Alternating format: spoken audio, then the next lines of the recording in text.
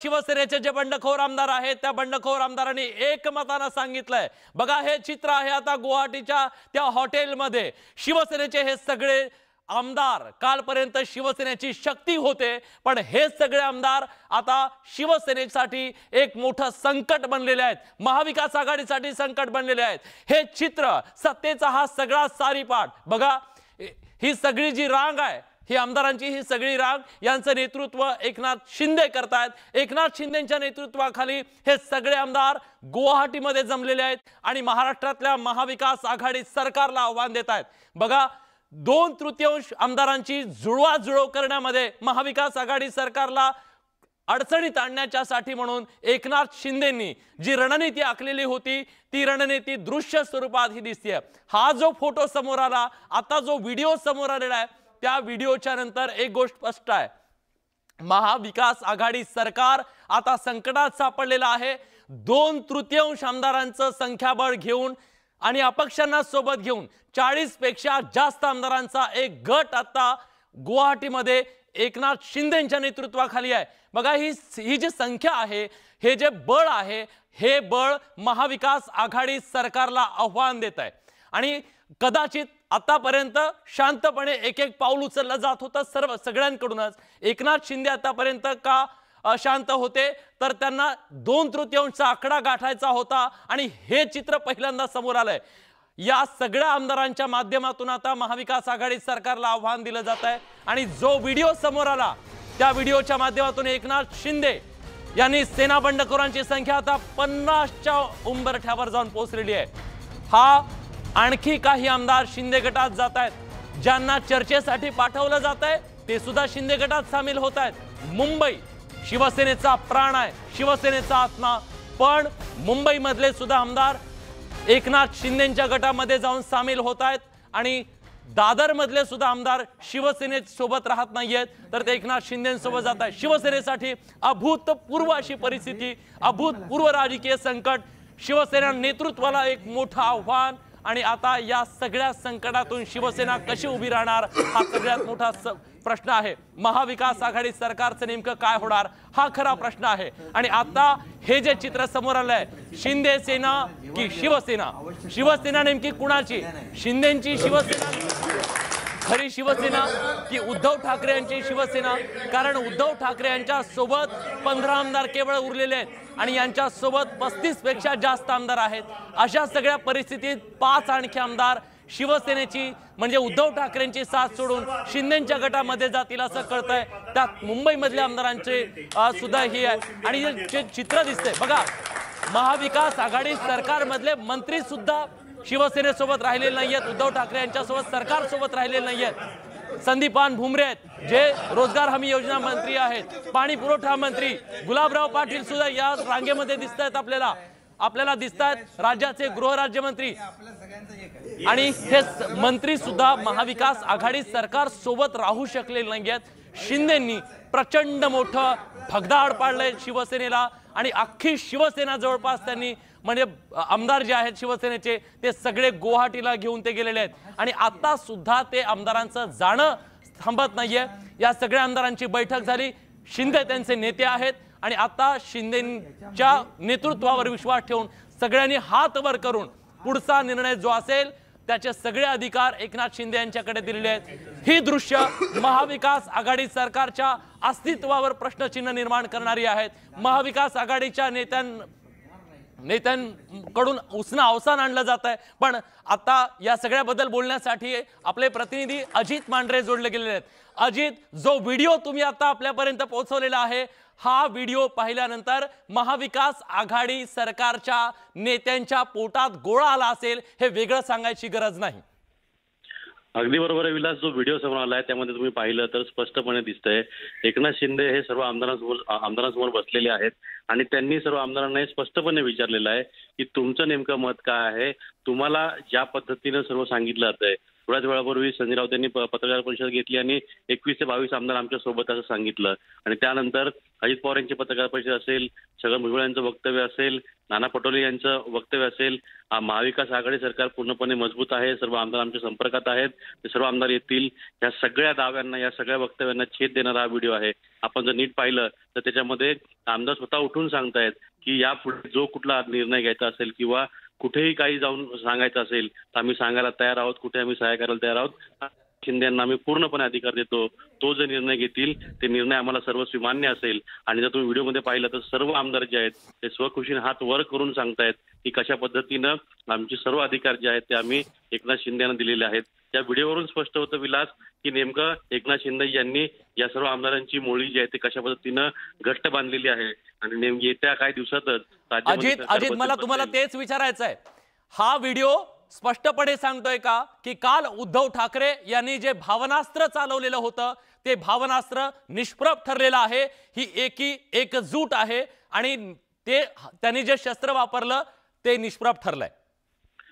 अगदी बरोबर आहे, कारण का या सर्व आमदारांचं एकनाथ शिंदे यांचं हेच म्हणणं होतं मुख्यमंत्री कोण असावा याबद्दल त्यांचा वाद नाहीये, पण मुख्यमंत्र्यांपर्यंत पोहोचू दिलं जात नाही, आमदारांची कामं होत नाही, राज्यामध्ये सत्ता ही शिवसेनेची आहे, महाविकास आघाडीची आहे का राष्ट्रवादी काँग्रेसची आहे हा प्रश्न वारंवार उपस्थित होतो। शिवसेनेच्या कुठल्या आमदारांचं काम होत नाही, सन्मानाची वागणूक दिली जात नाही आणि या सर्वात महत्वाचा मुद्दा म्हणजे बाळासाहेबांचं हिंदुत्व हा जो मुख्य मुद्दा होता हा मुद्दा कुठेतरी मागे पडत चाललेला आहे आणि या सर्व पार्श्वभूमीवरती आता जर आपण पूर्णपणे लक्ष दिलं तर या आमदारांचं तेच म्हणणं होतं की या सगळ्या मागण्या यावर मुख्यमंत्र्यांनी कुठेच भाष्य केलं नाही, पण या सगळ्या बाबतीमध्ये मात्र त्यांनी भावनिक आवाहन केलेलं आहे, त्यावर त्यांनी ट्विट करून हे उत्तर देखील दिलं की कशा पद्धतीनं तो आमचे जे मुख्य मुद्दे होते किंवा आमचं जे प्रश्न होते त्यांना मात्र मुख्यमंत्र्यांनी बगल दिलेली आहे। त्यामुळे मुख्यमंत्र्यांनी आता प्रॅक्टिकली विचार करावा, सर्व आमदार जे आहेत ते बंडाच्या तयारीमध्ये होते याची पूर्वकल्पना असणं देखील, याची माहिती असणं देखील मुख्यमंत्र्यांनी याकडे दुर्लक्ष केलं आणि त्याचा परिणाम आज दिसतोय। हे स्पष्टपणे ट्विट करून आणि वेगवेगळ्या प्रतिक्रियामधून एकनाथ शिंदे असतील किंवा आमदार असतील यांनी स्पष्ट केलेलं आहे।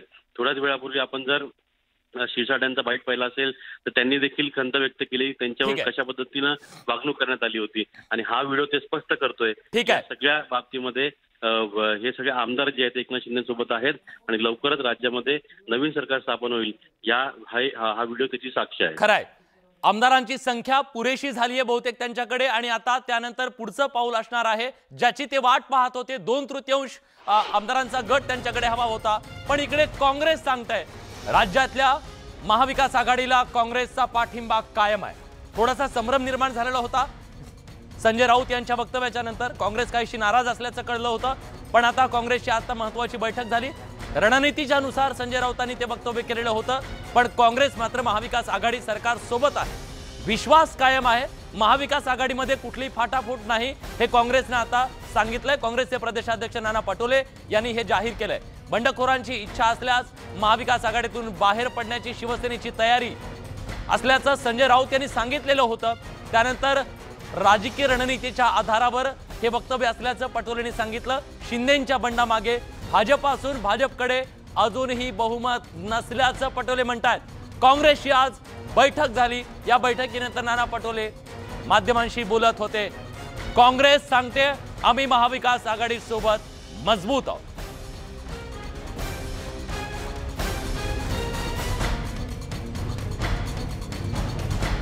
काँग्रेसच्या मनातला संभ्रम काहीसा दूर झाल्याचा दिसतंय, कारण काँग्रेसच्या नेत्यांची एक महत्त्वाची बैठक झाली। शिवसेनेमध्ये जे मोठा भूकंप आलेला आहे, सुनामी आलेली आहे, त्या सुनामीला सामोरं शिवसेना कशी जाणार हा सवाल असताना महाविकास आघाडी सरकारचं नेमकं काय होणार हा प्रश्न निर्माण झालेला असताना काँग्रेस चिंतेत होती। काँग्रेस आपल्या आमदारांना सावरता महाविकास आघाडी सरकारला सुद्धा सावरताना दिसते आणि अशा वेळी आपण महाविकास आघाडीच्या पाठिंबा देऊन आहोत, त्यांच्या सोबत खंबीरपणे उभे आहोत असं नाना पटोले म्हणतात।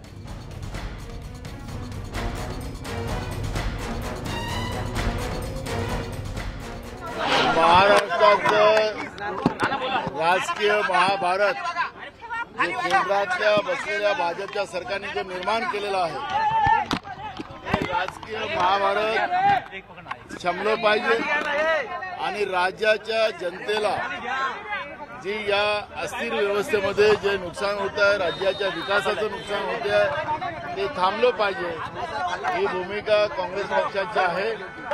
महाविकास आघाडीचं सरकार हे कायम राहण्याच्या दृष्टिकोनातून आमचा विचार मंथन झालेलं आहे। संजय राऊतांचं स्टेटमेंट आलं, त्याच्यावरची चर्चा झाली आणि एक रणनीतीच्या आधारावर त्या पद्धतीची एक भूमिका त्यांच्या पक्षात, कारण की ज्या पद्धतीने शिवसेनेमध्ये फूट पाडण्याचा भाजपने जो प्रयत्न केला ते कसं समवता येईल त्यांचा प्रयत्न त्या माध्यमातून चाललेला आहे। महाविकास आघाडीचं सरकार हे कंटिन्यू चालेल आणि 5 वर्ष पूर्ण करेल। अजूनपर्यंत असा कोणताही निर्णय घेण्यात आलेला नाही। आम्ही कालही आमचे नेते सन्मान्य उद्धवजी ठाकरे जेव्हा वर्षा सोडून मातोश्रीला निघाले होते तेव्हा जाऊन भेटलेत आणि त्यांना आश्वस्त केलं की आम्ही तुमच्या सोबत आहोत, तुमचा जो काही निर्णय असेल त्या निर्णयासोबत आम्ही राहू। तर काँग्रेसनं सांगितलं आम्ही महाविकास आघाडी सरकार सोबत आहोत आणि तिकडे राष्ट्रवादी काँग्रेसनं सुद्धा शिवसेनेला हाच विश्वास दिलाय, तुमच्या सोबत आमदार नाहीयेत, ठीक आहे, तुम्ही त्यांना पुन्हा एकदा परत आणण्याचा प्रयत्न करा, पण राष्ट्रवादी काँग्रेस तुमच्या सोबत आहे। या बैठकीमध्ये आज राष्ट्रवादी काँग्रेसच्या शिवसेनेला पाठिंबा देणार असल्याचं अजित पवार यांनी ठणकावलं। आम्ही परिस्थितीवर पूर्णपणे लक्ष ठेवून आहोत, आमचं सरकार 2.5 वर्षांपूर्वी अस्तित्वात आलं, आजपर्यंत कुणाच्याही निधीमध्ये काटछाट झाली नाही। जे आरोप अजित पवार यांच्यावरती करण्यात आलेले होते शिवसेनेच्या आमदारांकडून, त्या सगळ्या आरोपांना सुद्धा आज अजित पवार उपमुख्यमंत्री राज्याचे अर्थमंत्री यांनी उत्तर दिलंय आणि बंडखोर शिवसेनेच्या नेत्यांचा जो आक्षेप होता शिवसेनेच्या खच्चीकरणाचा, तो आरोप सुद्धा अजित पवार यांनी फेटाळून लावलाय।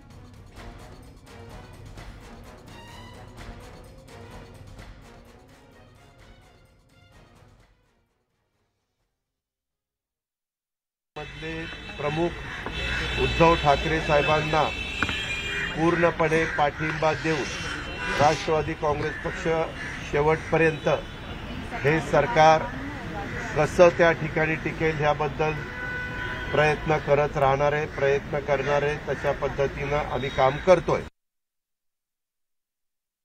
निधी देत असताना गेल्या 2.5 वर्षात कुठेही निधीला काटछाट केली नाही। जो अर्थसंकल्पामध्ये मंजूर करण्यात आलेला होता तो आमदार निधी, डोंगरी विकास निधी आणि हा निधी आपल्या पालक डीपीसीचा निधी हा सगळा दिलाय, परंतु कशा पद्धतीनं त्यांनी तसं वक्तव्य केलं मला माहिती नाही, परंतु मी कधी दुजाभाव केला नाही। उलट मी सगळ्यांना विकास कामामध्ये मदत करण्याची भूमिका हीच माझी असते, हे आपण पण पाहिलेलं आहे। आप मानते हैं कि इस बगावत के पीछे बीजेपी का रोल है? अभी तक तो वैसा दिखाई नहीं दिया। सत्तेच्या सारीपाटावरती शिवसेना संकटात आहे आणि याच दरम्यान हा सगळा डाव मांडला एकनाथ शिंदे यांनी आणि एकनाथ शिंदे यांच्या सोबत मुंबईमधून सुरतला हे सगळे आमदार गेले आणि सुरत नंतर हे सगळे आमदार गुवाहाटीला गेले। पण या सगळ्या आमदारांच्या सोबत एक आमदार शिवसेनेचे होते नितीन देशमुख आणि या नितीन देशमुखांनी दावा केला या सगळ्या आमदारांना सोबत जे घेऊन गेलेले आहेत ते जोर जबरदस्तीने घेऊन गेलेत, त्यांना मारहाण करण्यात आली, नितीन देशमुखांना असं सांगण्यात आलं, त्यांच्या जीवाला धोका पोहोचवण्याचा प्रयत्न झाला हेही सांगण्यात आलं। पण त्यांनी जे दावे करून महाराष्ट्रात एकच राजकीय खळबळ उडून दिलेली होती त्या सगळ्या दाव्यांची पोलखोल आज शिंदे गटानं केली। शिंदे गटानं आज काही फोटो ट्विट केले, फोटो समोर आणले आणि सांगितलं की नितीन देशमुख यांनी विनंती केली की मला घरी जायचंय, त्यामुळे त्यांना स्पेशल चार्टर्ड विमानाने एकनाथ शिंदे यांच्या कार्यकर्त्यांनी गुवाहाटीमधून नागपूर विमानतळापर्यंत सुखरूप आणलं। सुखरूप आणताना सेल्फी घेतल्या, फोटो काढले, हसत खेळत त्यांना घरपोच आणून सोडलं असा दावा एकनाथ शिंदे यांच्या गटाकडून करण्यात आलेला आहे। त्यामुळे नितीन देशमुख यांनी जे आरोप शिंदे गटावरती करून खळबळ उडून दिलेली होती ते आरोप धादांत खोटे आहेत का असा सवाल विचारला जातोय। दुसरं म्हणजे त्यांनी जे आक्षेप घेतलेले होते, आरोप केलेले होते ते आरोप सुद्धा प्रश्नांकित झालेले आहेत, कारण जर स्पेशल चार्टर्ड विमानानं त्यांच्या विनंतीवरून त्यांना आणून सोडलेलं असेल परत तर मग आपल्याला मारहाण झाली, आपण जीव धोक्यात घालून परतलो किंवा आपला जीव कसा बसा वाचला, अशा प्रकारचा जो दावा नितीन देशमुख यांच्याकडून केला जात होता, तो दावा, तो आरोप आज प्रश्नांकित झालाय शिंदे गटाच्या या फोटोंच्या नंतर। गेल्या 2.5 वर्षापासून या महाराष्ट्रात महाविकास आघाडीचं जेव्हा सरकार झालं आणि उद्धव साहेबांची जी प्रतिमा ह्या महाराष्ट्रात नव्हे तर संपूर्ण देशभर एक नंबरची जी प्रतिमा आली, या प्रतिमेचा धसका भारतीय जनता पार्टीनं घेऊन गेल्या 2.5 वर्षापासून अनेक प्रयत्न हे सरकार पाळण्याचा प्रयत्न ह्या भारतीय जनता पार्टी प्रयत्न करीत आहे। प्रयत्नानं सरकार पळत नाही म्हणून गटकारस्थान गट रचून हे सरकार कसं पाळलं जाईल आणि त्यांच्या घरातल्या भावाच्या खांद्यावर बंदूक ठेवून कशा पद्धतीनं गट रचला जातो। आदरणीय अक्षरशः जरी शिंदे साहेब पुढाकार असतील, शिंदे साहेब आपल्याला जरूर दिसत असतील, पण याचे मुख्य सूत्रधार ही ह्या देशातली भारतीय जनता पार्टी आहे। नितीन देशमुख यांनी शिंदे साहेबांच्याकडे विनंती केली की माझी मिसेस आजारी आहे, मला मुलाला भेटायचं आहे, तर मला तात्काळ गावी जाण्याची व्यवस्था करा। आणि त्याच पद्धतीने शिंदे साहेबांनी त्या देशमुख साहेबांना गावी जाण्याची व्यवस्था केली। मी आणि जेरी डेव्हिड आम्ही दोघं नितीन देशमुख यांना चार्टर विमानाने नागपूर एअरपोर्टला सोडलं। जाताना आम्ही नाश्ता जेवण एकत्र केलं। खेळीमेळीच्या वातावरणामध्ये आम्ही नागपूर एअरपोर्टपर्यंत गेलेलो आहे। तिथे गेल्यानंतर त्यांचे मित्र भेटले, त्यांचे नातेवाईक होते, त्यांचे कार्यकर्ते होते आणि त्यांच्या स्वाधीन केल्यानंतरच आम्ही तिथून दोघं रिटर्न आलो।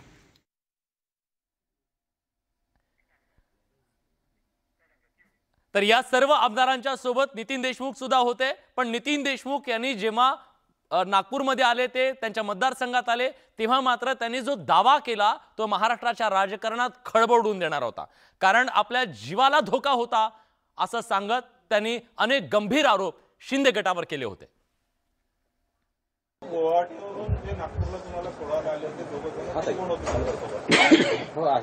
ते आता तुम्हाला पहिलेच सांगितलं की छत्रपती शिवाजी महाराजांची रणनीती आखून मला यावं लागलं। शिवाजी महाराजांना शिवाजी महाराजांना बी औरंगजेबाच्या सैन्यानेच बाहेर काढलं होतं। तर सत्तेच्या या सारीपाटावर हा डाव जेव्हा मांडला जात होता, तेव्हा या डावामध्ये जे आमदार होते त्या आमदारांमध्ये उस्मानाबादचे एक आमदार होते कैलास पाटील, आणि कैलास पाटील सुद्धा या सगळ्या आमदारांच्या सोबत सुरतच्या दिशेने निघाले होते।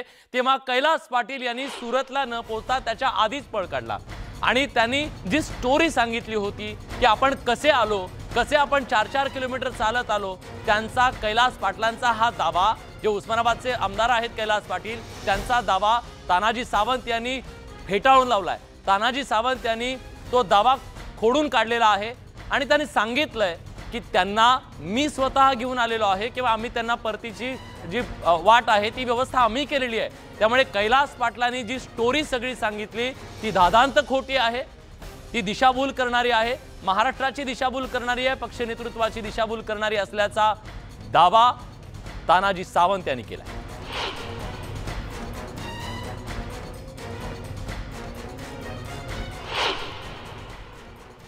टोर नाक्यापर्यंत मला इकडून जी मुंबईकडनं साहेबांनी एका व्यक्तीला मला न्यायला पाठवलं होतं, ती व्यक्ती आली आणि ती व्यक्ती येईपर्यंत तो बिचारी उत्तर प्रदेशची होती, अनोळखी होती। खरं तर ते मला त्यावेळेस देवदूत म्हणूनच भेटले मला। मी त्यांच्यावर एक स्वतः उतरल्यानंतर सेल्फी सुद्धा काढला। मी त्यांना सांगितलं मी कोण आहे, फक्त मी त्यांना एवढं सांगितलं की मी अडचणीत आहे, मला तुम्ही मुंबई स्टेशन घेऊन जावा। आणि भावना अशी का झाली की ज्या शिवसेनेनं मला जिल्हा परिषद सदस्य केलं, ज्या शिवसेनेनं मला पक्षप्रमुखांनी जिल्हा प्रमुखाची जबाबदारी दिली, मला आमदार केलं, अशा शिवसेनेशी प्रतारणा करणं म्हणजे माझ्या तत्वात बसलं नाही। आणि कुणाचेही आता बाकीचे जे आमदार गेलेत त्यांच्याही ते मनातून गेले, मला जसं घेऊन गेले साहेबांना भेटायचं म्हणून, तशाच पद्धतीनं हे ग्रुपनं असे घेऊन गेले असते। अजून एक 2-4 गाड्या इकडे येणारच आहेत। तू एक ही माझीच गाडी घे, आत्ता ज्या आपण बसलोय, तू गाडी घेऊन माघारी जा, पाऊस वगैरे येतोय।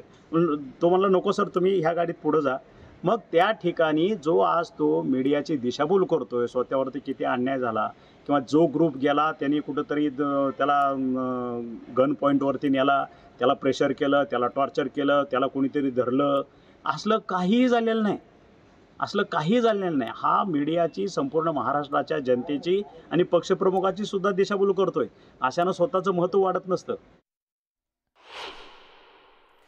तर दावे प्रतिदावे केले जात आहेत, आरोप प्रत्यारोप केले जात आहेत, गौप्यस्फोट केले जात आहेत. याच दरम्यान शिवसेना मात्र चिंतेत आहे, कारण हे सगळे आमदार जे गुवाहाटीमध्ये 2500 किलोमीटरच्या पलीकडे जाऊन बसलेले आहेत, तिथं जाऊन शक्ती प्रदर्शन करतायत आणि आता यांना परत कसं आणायचं हा शिवसेनेच्या समोरचा यक्ष प्रश्न आहे. म्हणूनच शिवसेनेकडून आता बैठकांचं सत्र सुरू झालेलं आहे. शिवसेनेच्या आमदारांची बैठक होतीये, शिवसेनेच्या नेत्यांची बैठक होती. उद्या सेना भवनामध्ये शिवसेनेची अतिशय महत्त्वाची बैठक बोलावण्यात आलेली आहे. शिवसेनेसाठी अभूतपूर्व असं संकट आहे. सर्व जिल्हा प्रमुखांना मुंबईत बोलावण्यात आलेलं आहे, कारण महाराष्ट्रातल्या जवळपास ज्या जिल्ह्यांमधून शिवसेनेचे आमदार निवडून आलेले होते त्या सगळ्या जिल्ह्यांमधले आमदार फुटलेले आहेत. अशा वेळी आता शिवसेनेची मदार आहे ती जिल्हा प्रमुखांवर, कारण पक्ष फुटू नये. आमदार फुटले, सत्ता गेली तरी पक्ष फुटू नये याच्यासाठी शिवसेनेनं सुद्धा डॅमेज कंट्रोल करायला सुरुवात केली आहे. सर्व जिल्हा प्रमुखांना मुंबईत बोलावण्यात आलेलं आहे आणि या जिल्हा प्रमुखांच्या सोबत शिवसेना नेतृत्वाची बैठक होईल. दुपारी 1 वाजता ही बैठक बोलावण्यात आलेली आहे. या बैठकीमध्ये काय कानमंत्र दिला जातो हे पाहणं महत्त्वाचं आहे. बंडखोरांना धडा शिकवणं हा शिवसेनेचा आतापर्यंतचा इतिहास राहिलेला आहे. उदय जाधव आपले प्रतिनिधी आता आपल्या सोबत आहेत. आपण थेट उदयकडे जाऊया. उदय, शिवसेनेकडून उद्या महत्त्वाची बैठक बोलावली गेलेली आहे. महाराष्ट्रातून सर्व जिल्हा प्रमुखांना बोलावलं गेलंय. याचा अर्थ आमदार गेले, सरकार गेलं हरकत नाही, पक्ष वाचवायचा आहे म्हणून शेवटचं डॅमेज कंट्रोल सुरू झालंय का?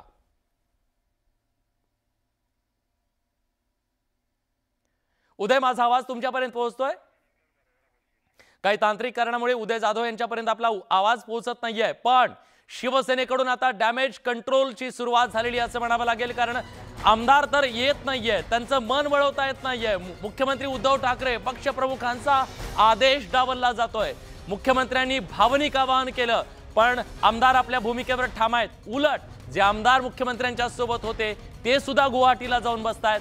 अशा वेळी शिवसेनेला काय करावं सुचत नाही आणि म्हणून सरकार संकटात असताना पक्ष तरी किमान मजबूत राहावा, पक्षात फूट पडू नये, पक्षात नुकसान होऊ नये याच्यासाठी म्हणून आता जे जिल्हा प्रमुख आहेत, शिवसेनेची शक्ती आहे, त्या जिल्हा प्रमुखांना उद्या सेना भवनामध्ये बैठकीसाठी बोलावण्यात आलेलं आहे. त्यामुळे उद्या शिवसेनेच्या या बैठकीला किती जिल्हा प्रमुख येतात हे सुद्धा पाहणं महत्त्वाचं आहे, कारण तिथं सुद्धा खिंडार पाडलंय का हे उद्या कळेल.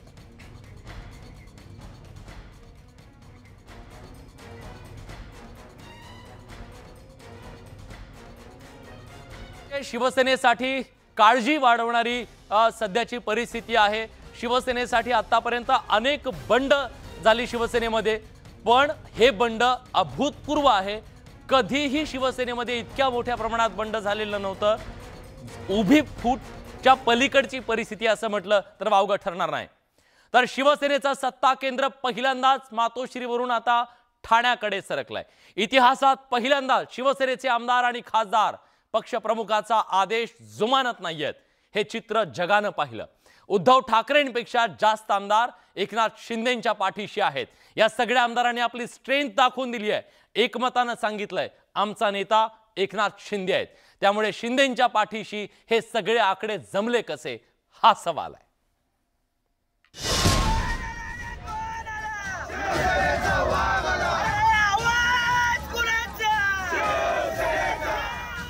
मातोश्रीतून शिवसेना प्रमुख बाळासाहेब ठाकरे यांचा युती सरकारवर रिमोट कंट्रोल होता.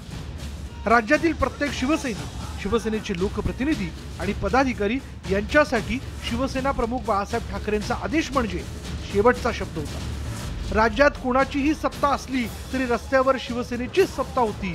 सत्ता असो किंवा नसो, शिवसेनेचं सत्ता केंद्र मातोश्रीच होतं. मात्र शिवसेनेचे बडे नेते एकनाथ शिंदे यांच्या बंडामुळे पहिल्यांदाच शिवसेनेचं सत्ता केंद्र मुंबईतल्या मातोश्रीहून ठाण्यातील शुभदीपकडे सरकलंय.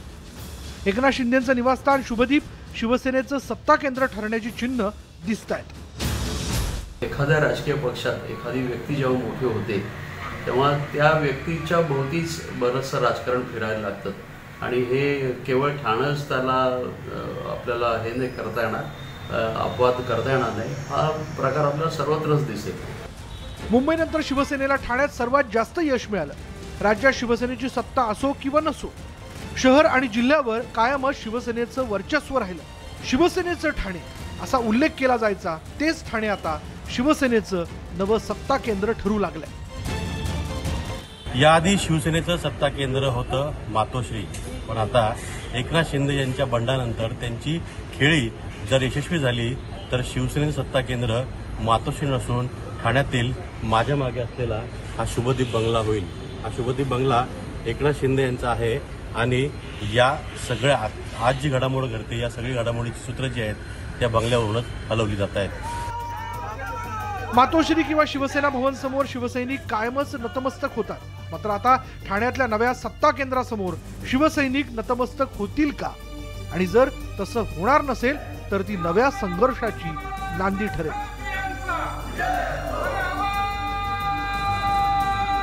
अजित मांढरे, न्यूज 18 लोकमत, ठाणे।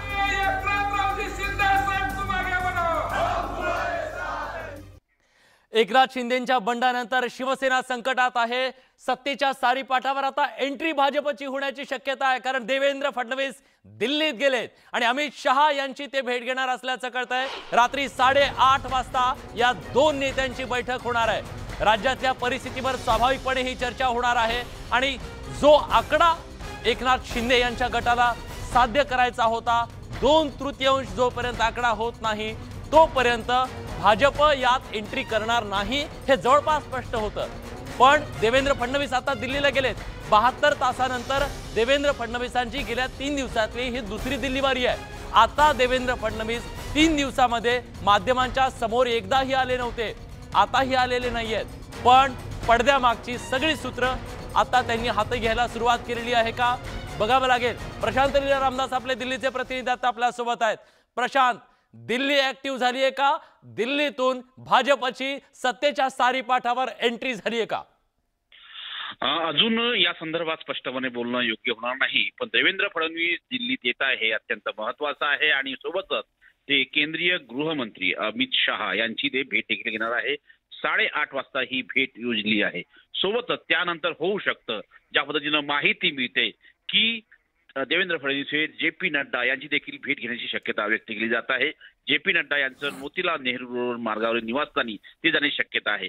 या सगळ्या पार्श्वभूमीवर हे अत्यंत महत्त्वाचं आहे की नुकतंच ज्या पद्धतीनं एकनाथ शिंदे यांनी जे स्पष्ट संकेत दिले त्या स्पष्ट संकेतानंतर दिल्लीवारी देवेंद्र फडणवीसांची होत आहे आणि आता कुठेतरी तो राष्ट्रीय पक्ष भारतीय जनता पक्षाचा नाही ना असा देखील प्रश्न उपस्थित होतोय। पण जोपर्यंत भारतीय जनता पक्षातला नेता स्पष्टपणे या पद्धतीने औपचारिकपणे बोलत नाही की आम्ही या संपूर्ण प्रक्रियेच्या मागे आहोत, तोपर्यंत आपल्याला फक्त शक्यताच व्यक्त केल्या जाईल। पण या घडीला हे म्हणता येईल की देवेंद्र फडणवीस 2 दिवसामध्ये पुन्हा एकदा दिल्लीत येत आहे आणि दिल्लीत येऊन ते भारतीय जनता पक्षाच्या ज्येष्ठ नेत्यांची भेट घेत आहे आणि यामागे महाराष्ट्राचं राजकीय संकट आहे। जसं विलास आपण स्पष्ट केलं, सत्तेच्या सारीपाठामध्ये आता देवेंद्र फडणवीसांची भूमिका जी महत्वाची आहे त्या भूमिकेला आता धार लावण्याची काम केंद्रीय गृहमंत्री अमित शहा करतात का हे पाहणं अत्यंत महत्त्वाचं ठरणार आहे। नक्कीच, त्यामुळे महाविकास आघाडी सरकारसाठी पुढचे काही तास अतिशय महत्त्वाचे असणार आहेत। आजची रात्र सुद्धा वैराची असू शकते त्यांच्यासाठी आणि म्हणूनच आता दिल्लीतून हे सगळं घडत असताना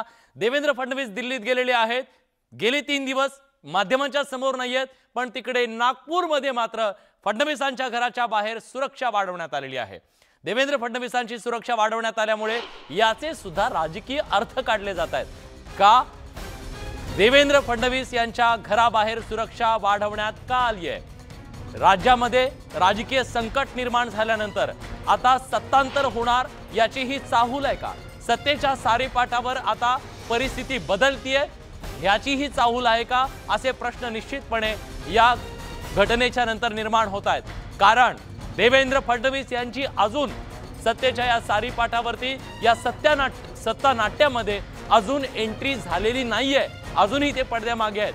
पण त्यांची एंट्री झाल्यानंतर स्वाभाविकपणे राज्याच्या सत्तेची सूत्र हे ज्यांच्याकडे जातील त्यापैकी देवेंद्र फडणवीस एक आहेत। आणि आता या सगळ्याबद्दल बोलण्यासाठी तुषार उपनवार आपले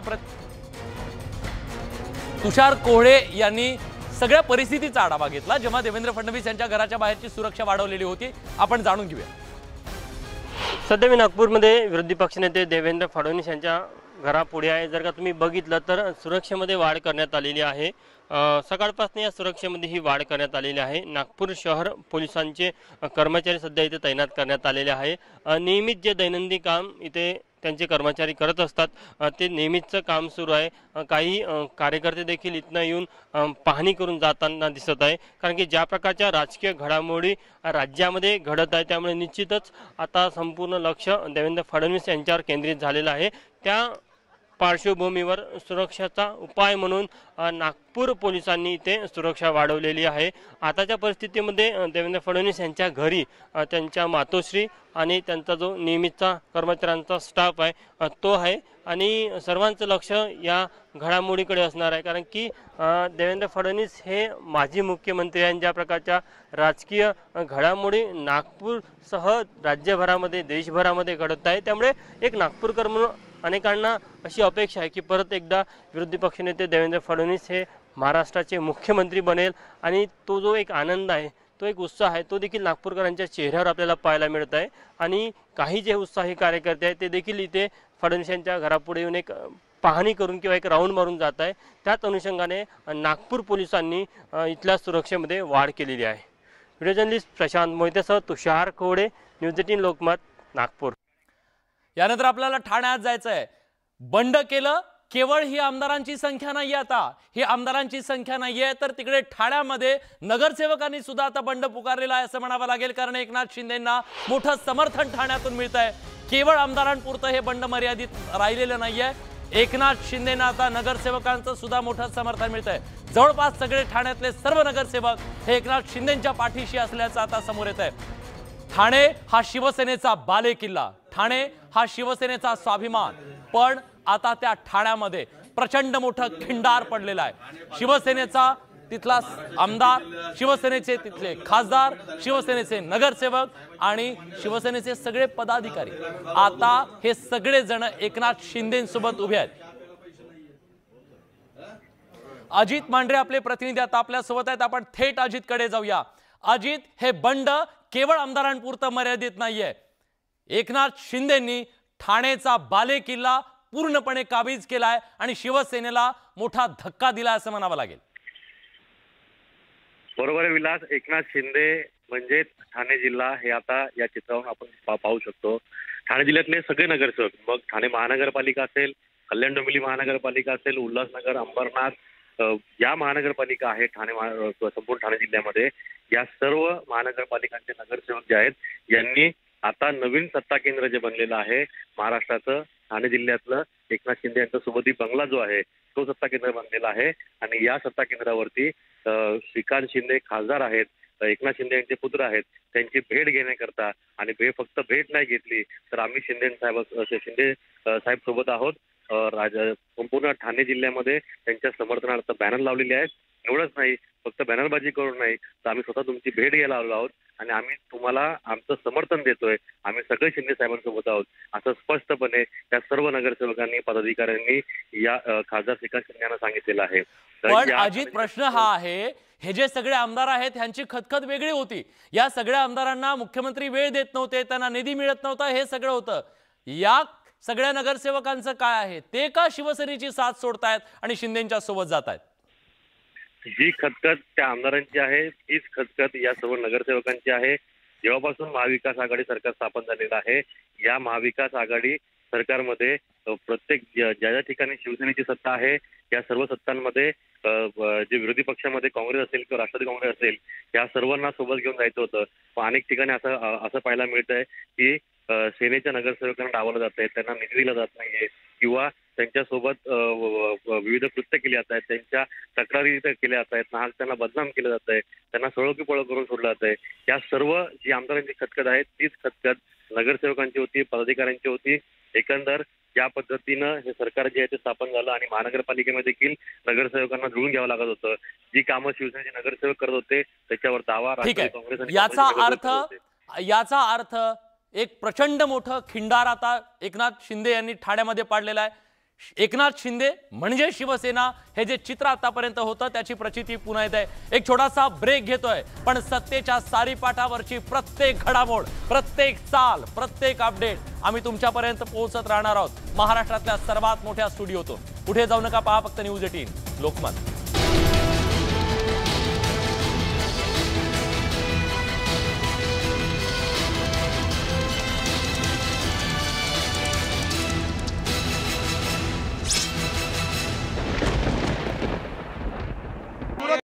मुझे किसके ऊपर टीका टिप्पणी नहीं करनी है। मुझे इतना ही बात है कि जो शिवसेना के एमएलए हैं आज यहाँ मौजूद है और बाला साहब की जो हिंदुत्व की बात है उसे हम लोग आगे जाएंगे। एकंदरीतच महाविकास आघाडीतली घुसमट, हिंदुत्व, केंद्रीय तपास यंत्रणांच्या कारवाईपासून मुक्ती अशा एक ना अनेक कारणांनी एकनाथ शिंदे यांचं बंड अधिक परिणामकारक ठरलं। त्यामुळे मागच्या काही दिवसांपासून भाजप उल्लेख करत असलेली घुसमट अखेर शिंदेंच्या बंडातून बाहेर आली। आता शिवसेनेचे हे बंडकरी भाजपच्या सत्तेचा आधार बनतात का? शिवसेनेतली फूट भाजपचं सत्तेचं स्वप्न साकार करणार का, हे पाहणं महत्त्वाचं आहे। Bureau report, news 18 Lokmat. सध्या राज्यामध्ये इतक्या राजकीय घडामोडी सुरू आहेत, एकनाथ शिंदेंच्या बंडानं अख्खी शिवसेनाच विभागली गेली आहे।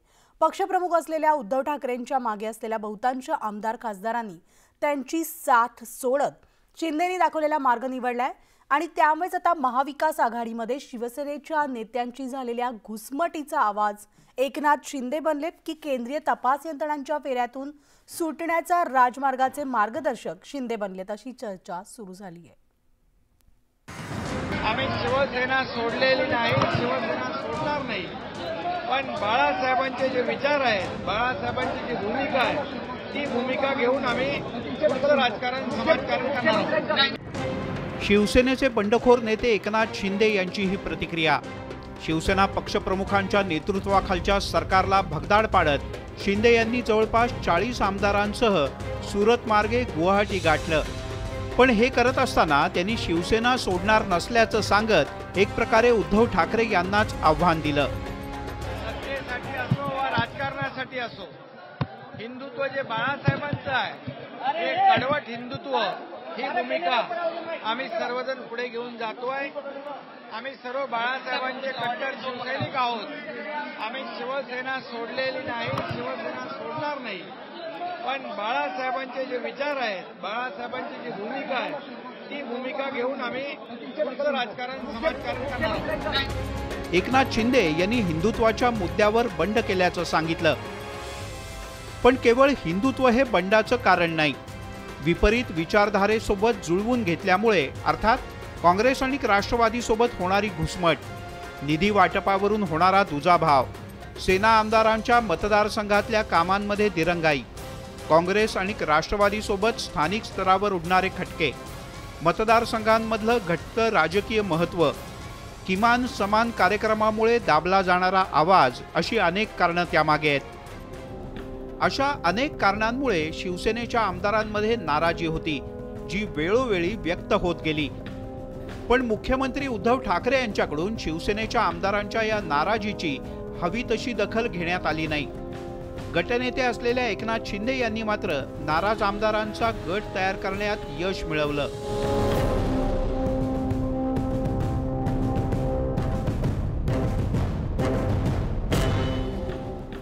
दुसरीकडे केंद्रीय तपास यंत्रणांच्या चौकशांनी देखील शिवसेनेच्या अनेक नेत्यांच्या नाकी नवलेत। प्रताप सरनाईक यांना केंद्रीय तपास यंत्रणांनी अक्षरशः बेजार केलं।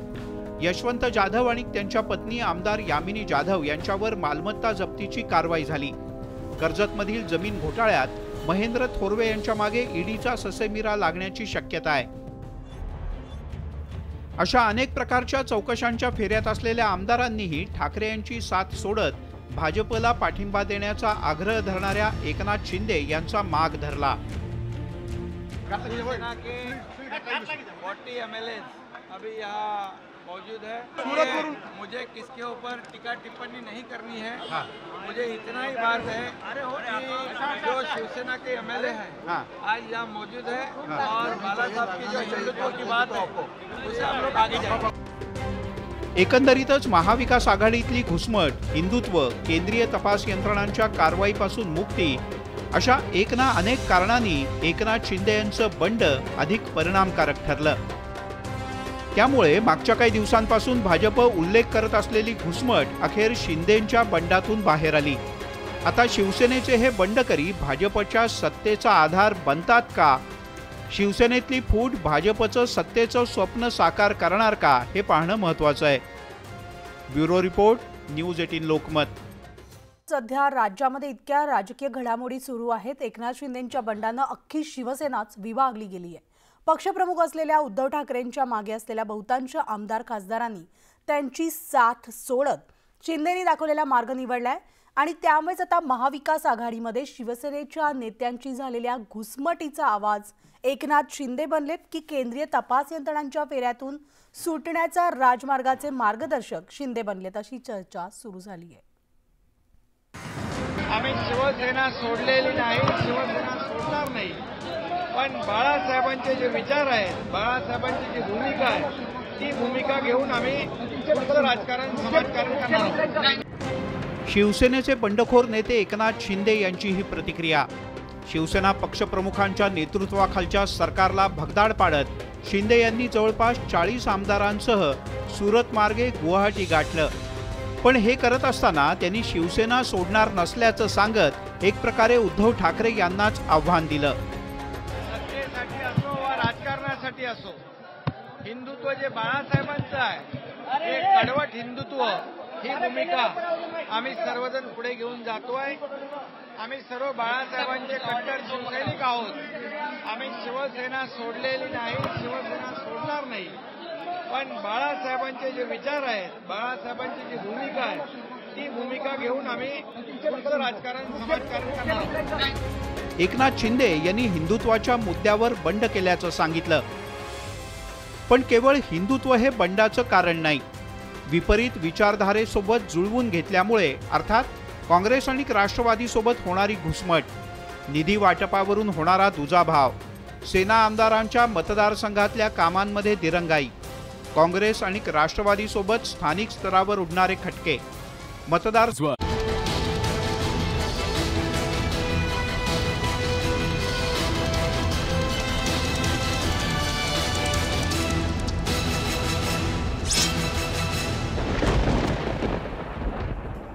ब्रेक नंतर तुमचं पुन्हा एकदा स्वागत। महाराष्ट्राच्या सत्तेचा सारीपाट अतिशय चुरशीचा होतोय किंवा तो रंगतदार होतोय आणि या सगळ्यामध्ये हे सगळे आमदार गुवाहाटीमध्ये बसलेत आणि या सगळ्या आमदारांमध्ये सातत्याने भर पडतीये आणि आता भर पडतीये दादा भुसे, राज्याचे कृषी मंत्री आणि माजी वनमंत्री संजय राठोड यांची। कारण दादा भुसे आणि संजय राठोड हे सुरत विमानतळावरती पोहोचलेत असं कळतंय। सुरतहून दोघंही गुवाहाटीला जाणार आहेत। शिवसेनेसाठी एकानंतर एक धक्के। याच्या आधी गुलाबराव पाटील मंत्री गेले, पाणी पुरवठा मंत्री, त्यानंतर आज कृषी मंत्री जात आहेत आणि आता माजी वनमंत्री राठोड सुद्धा जात आहेत। या सगळ्याबद्दल बोलण्यासाठी विशाल पाटील आपले प्रतिनिधी आता आपल्या सोबत आहेत। आमदारांची संख्या वाढत चाललेली आहे। विशाल, प्रश्न हा आहे, जे मंत्री माजी मंत्री कालपर्यंत शिवसेनेच्या सोबत होते, शिवसेनेच्या ताब्यात होते, सुटले कसे, सुरतला गेले कसे? विलास, हा खरं तर शिवसेना नेतृत्वालाच मोठा धक्का म्हणावा लागेल, कारण का आपण पाहतोय शिवसेनेच्या महत्त्वाच्या बैठकांमध्ये दादा भुसे आणि संजय राठोड हे सहभागी होते। त्यानंतर दादा भुसे आणि संजय राठोड हे सुरतला निघाले। आता सुरतवरून ते चार्टर्ड विमानानं गुवाहाटीला निघाल्याची माहिती सुद्धा आता आपल्याला मिळते। म्हणजे संजय राठोड आणि दादा भुसे हे आता गुवाहाटीला निघालेले आहेत। एकंदरीत जर पाहायला गेलं तर काल वर्षा बंगल्यावरती पहिला बैठक झाली, त्यानंतर मातोश्रीवरती काही खलबती जी ही सकाळच्या सत्रामध्ये झाली।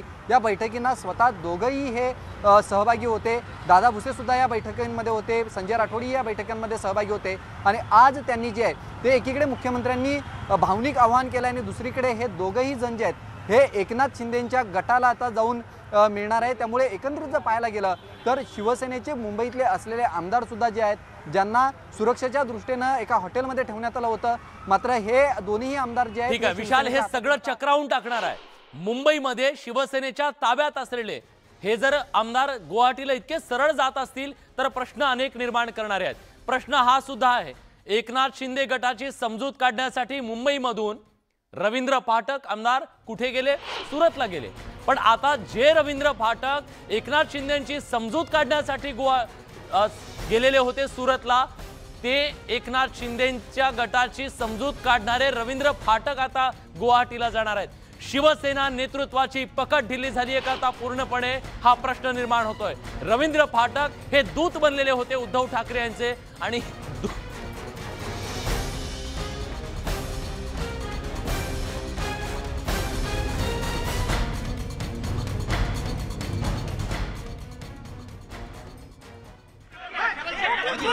थोड़ा मागे ना, खाली खाली बस, खाली बस, खाली बस, मला बस मागे ना.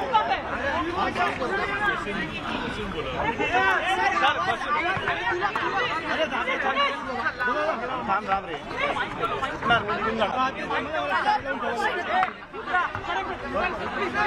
हा तू बस ना, मी खाली बस.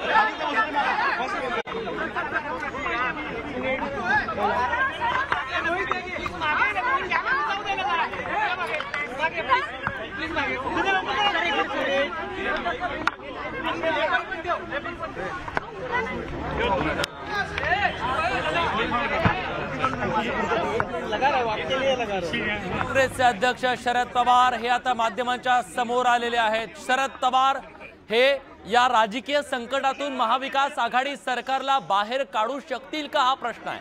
त्याचं कारण आज महाविकास आघाडी सरकारचे आधारस्तंभ असलेले शरद पवार हेच आता एक आशेचं केंद्र आहेत महाविकास आघाडी सरकारसाठी.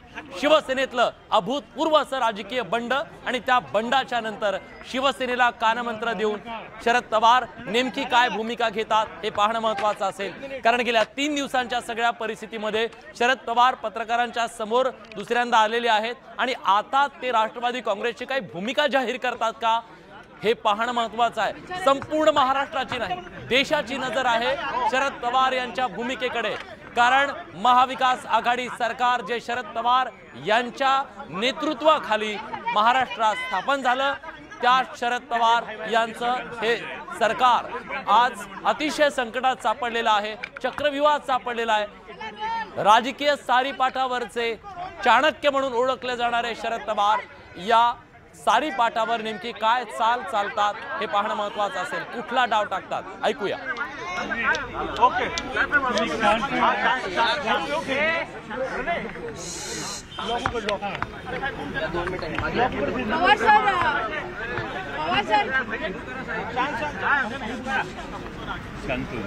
पवार सर सांगू शकाल की जे नाट्य सुरू आहे, महाविकास आघाडी स्थापन करण्यात आपण महत्त्वाची भूमिका बजावली, पण आता जे बंड आलंय त्यामुळे वाटतंय का की सरकार धोक्यात आलेलं आहे आणि 2.5 वर्षातच महाविकास आघाडीचा जो प्रयोग आहे तो फसलाय.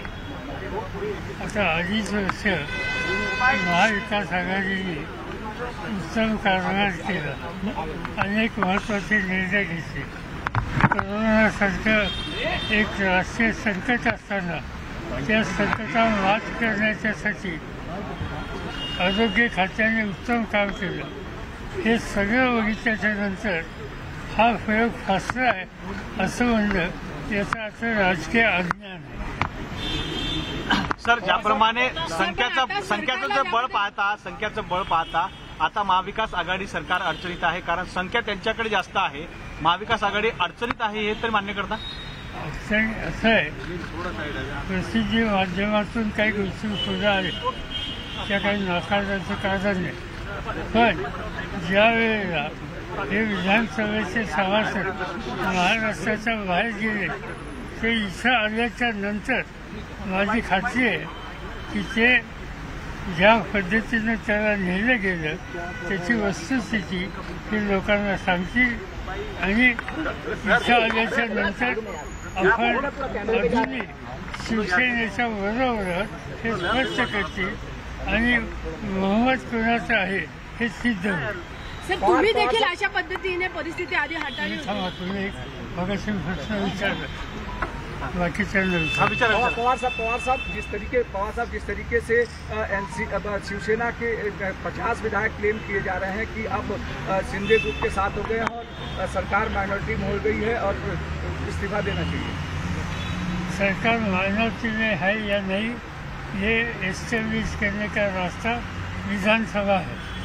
विधानसभा में जब फ्लोर टेस्ट हो जाएगी तो पता लगेगा कि ये सरकार मेजॉरिटी में है। काल ज्याप्रमाणे आपण मुख्यमंत्री उद्धव ठाकरे यांची भेट घेतली, काल ज्याप्रमाणे मुख्यमंत्री उद्धव ठाकरे यांची भेट घेतली आणि त्यांनी वर्षा सोडलं, त्याच्यानंतर हे वाटायला लागलं की कुठे ना कुठे सरकार मात्र मोठ्या प्रमाणात अडचणीत आहे, तरी आपण हे होप पकडत आहेत की सरकार जे आहे ते अजूनही आपल्या संकटातून मात करू अशा प्रकारची भूमिका आपण मांडत आहोत। असं की तुमचा प्रश्न बरोबर आहे, पण अशी स्थिती याच्यापूर्वी मी महाराष्ट्रात अनेकदा बघितली आणि त्याच्यातून माझं असेसमेंट असं आहे की या परिस्थितीतून मात करून हे सरकार बहुमत सिद्ध करेल आणि उद्धव ठाकरे यांच्या नेतृत्वाखालचं सरकार चालू आहे हे सबंध देशाला कळेल। सर आप लड़ने की बात कर रहे हैं, सर आप लड़ने की बात कर रहे हैं, लेकिन संजय राउत कह रहे हैं कि हम एमबीए से बाहर निकल आएंगे अगर सारे विधायक वापस महाराष्ट्र लौटे। उनकी बात ऐसी है कि जो लोग बाहर गए वहाँ के उनके नेता हैं, उनका कहना है कि वहाँ ये आघाड़ी में हम गए और वहाँ कांग्रेस राष्ट्रवादी इन फारसी के खिलाफ हमारे मन में एक तरह की नाराजगी है, ये बात उन्होंने कही। इसीलिए संजय राउत ने जवाब दिया, आपका यही कहना है तो यहाँ आके कहो, हमारे सामने कहो, और आवश्यकता हो तो हम बाहर फिरने के लिए भी तैयार हैं, मगर ये आसाम में बैठकर नहीं, ये यहाँ आकर कहने की उन्होंने स्थिति दिखानी चाहिए। और यही बात कल उद्धव ठाकरे जी ने बताई। सब क्या गृह मंत्रालय का फेलियर मानते हैं कि इतने सारे मंत्री, इतने सारे नेता, विधायक एक साथ निकल के सूरत चले जा रहे हैं, सरकार को या मिनिस्ट्री को इस बात की भनक नहीं लगी कि सूरत सारे 40-50 लोग साथ में जा रहे हैं। इससे कहीं किसी का फेलियर इसका असेसमेंट करने का आज टाइम नहीं, वो उचित समय पर करेगा। भाजप आहे असं वाटत नाही, या मागं भाजप आहे असं वाटत नाही असं अजित पवार आता म्हणाले। अजित पवारांनी महाराष्ट्राची मुंबईची स्थिती आहे ते पाहून त्यांनी हे विधान केलेलं असावं। इथं प्रत्यक्ष लोक हलवणं आणि हे ऑपरेशन करणं याच्यामध्ये आज श्री एकनाथ शिंदे आणि त्यांचे सहकारी दिसतात, पण अजित पवारांना इतकी स्थानिक माहिती जरूर आहे, परंतु गुजरात आणि आसाम इथली परिस्थिती आम्हा लोकांना अधिक माहिती राज्याच्या बाहेरची। आणि याला एकच उदाहरण मी सांगू इच्छितो की आता मी टेलिव्हिजनवर एकनाथ शिंदे यांचं एक इंटरव्ह्यू पाहिला आणि त्याच्यामध्ये त्यांनी असं स्टेटमेंट केलं आहे की आम्हाला एका राष्ट्रीय पक्षाचा पाठिंबा आहे, एका राष्ट्रीय पक्षाचा। माझ्याकडे देशातल्या सगळ्या पक्षांची यादी आहे आणि या यादीमध्ये देशामध्ये राष्ट्रीय पक्ष कोण, एक भाजप, दोन मायावती, तीन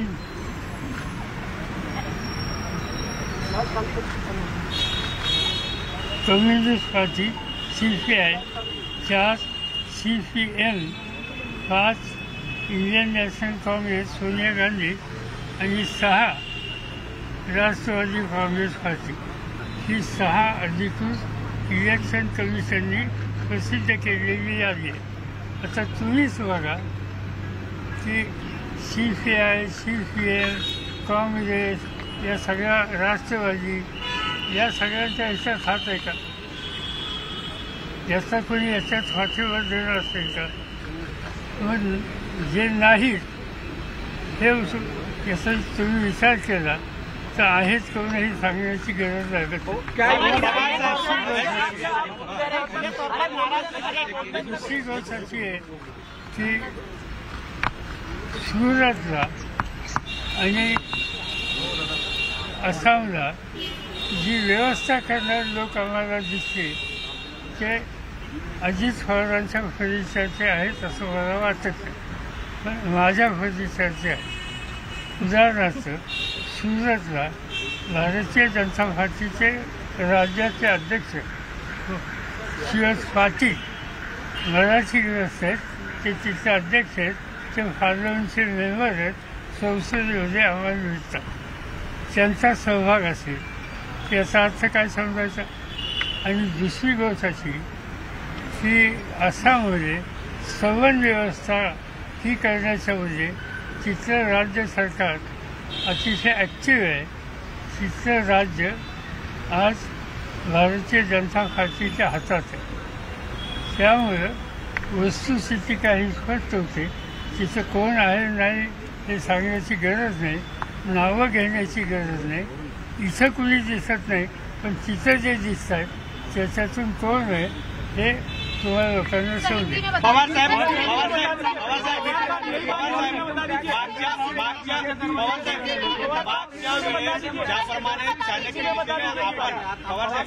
मागच्या वेळेस ज्याप्रमाणे चाणक्य नीतीने आपण भारतीय जनता पक्षाच्या राज्यातून आपले आमदार खिचून आणले होते, यावेळेस मात्र भारतीय जनता पक्षाच्याच याच्यामध्ये याच्यामध्ये आमदार आहेत.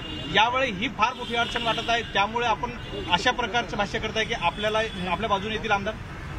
असं त्यांना इथं यावं लागेल, इथं गव्हर्नरच्या खुर्चीवर यावं लागेल, ते विधानसभेतही यावं लागेल.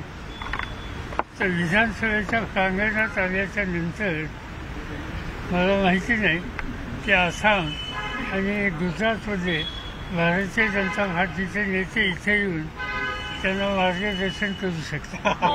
हे सगळं जे काही घडलंय त्याला कोण जबाबदार आहे असं तुम्हाला वाटतं? कारण एक पत्र तिकडच्या आमदाराकडून जारी झालंय ज्याच्यामध्ये अनेक तक्रारी आहेत की निधी जो आहे तो फक्त राष्ट्रवादीच्या नेत्यांना मिळत होता असं सुद्धा त्यांनी म्हटलेलं.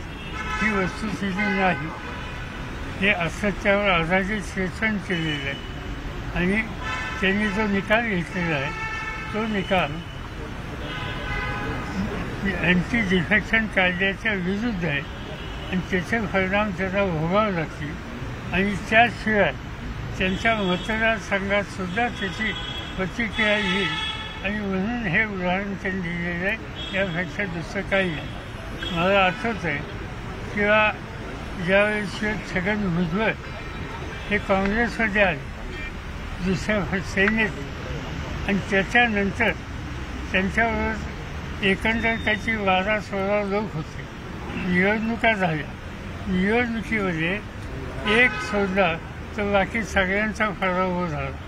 हा पूर्वीचा अनुभव हा महाराष्ट्राचा आहे. आणि त्यामुळे ही स्थिती जे लोक आता आसामला गेलेले आहेत त्यांच्याबद्दल होण्याची शक्यता नाकारता येत नाही. आणि त्यासाठी आपल्या मतदारांना काहीतरी सांगावं, काहीतरी निमित्त करावं म्हणून निधी किंवा तत्सम हा विषय या ठिकाणी काढलाय. बाकी याला काही अर्थ नहीं। बगावत के पीछे क्या आप बीजेपी की साजिश देख रहे हैं? जिस तरीके से इस बगावत के पीछे आप बीजेपी की साजिश देख रहे हैं? शिवसेना में जो बगावत हुई है, मैंने जवाब दिया। आप हिंदी में बताइए, हिंदी में बताइए, मराठी में बोला, आपने हिंदी में बताइए।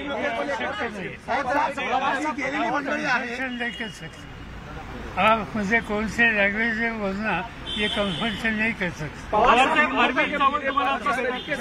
आमदार गेलेले आहेत बंडखोरांमध्ये बरीच मोठी यादी आहे, त्याच्यामध्ये बहुतेक जणांची केंद्रीय तपास यंत्रणेकडून यादी चौकशी झाली होती। याच दबावामुळे कुठेतरी ते गेल्याचं कळतंय का? असे की ते एकदम निष्कर्ष काढणं हे योग्य नाही, त्याची मला ऑथेंटिक माहिती नाही। पण ही गोष्ट खरी आहे, त्याच्यातल्या काही लोकांची वेगवेगळ्या ज्या एजन्सीज आहेत चौकशी करणारी त्यांच्यावर चौकशी चालू आहे किंवा होती, आणि त्याचा परिणाम हा त्यांच्यावर काहीतरी झाला नसेल असं म्हणता येणार नाही। पवार साहब हिंदुत्व के मुद्दे को लेकर जिस तरीके से वहां से कहा जा रहा है कि हिंदुत्व शिवसेना का समाप्त हो जाएगा अगर एनसीपी और कांग्रेस के साथ रहेंगे, और ईडी का दबाव, दोनों चीजों को आप कैसे देख रहे हैं? इसलिए बात है कि 2.5 साल ये जो कहते हैं वो एनसीपी और कांग्रेस के साथ थे। 2.5 साल यानी 1 दिन 2 दिन 4 दिन और ये 2.5 साल में जब हुकूमत हाथ में लेने के लिए उनको मौका मिला तब इसमें शामिल हो गए, तब उनके हिंदुत्व का सारा इशू इनके मन में कभी आया नहीं। ये एक एक्सक्यूज है, दूसरा कुछ नहीं। पवार साहेब आपण उद्धव ठाकरे ये एजेंसी है, इसका कहीं इस्तेमाल हो रहा है, ये बात सबको मालूम। पवार साहेब आपण उद्धव ठाकरेंना भेटायला गेला आहेत साहेब इकडे जायचं, पवार गाडी इथे लावा। आपण उद्धव ठाकरेंना भेटायला गेले होते आणि सर नीचे यांनी आताच स्पष्ट केलेलं आहे की हे आमदार जेव्हा मुंबईत येतील, महाराष्ट्रात येतील आणि विश्वासदर्शक ठरावाला सामोरं जातील तेव्हा परिस्थिती वेगळी असेल आणि महाविकास आघाडी सरकार हे मजबूत आहे, हे सरकार कोसळणार नाही।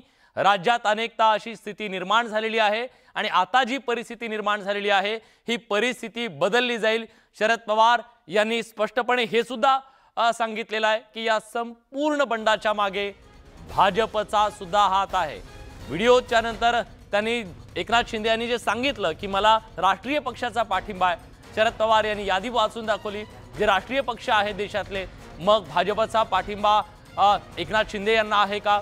आणि सुरतच्या भूमीवरून, गुवाहाटीच्या भूमीवरून जी मदत केली जाते त्याच्या संदर्भात सुद्धा त्यांनी सवाल उपस्थित केला।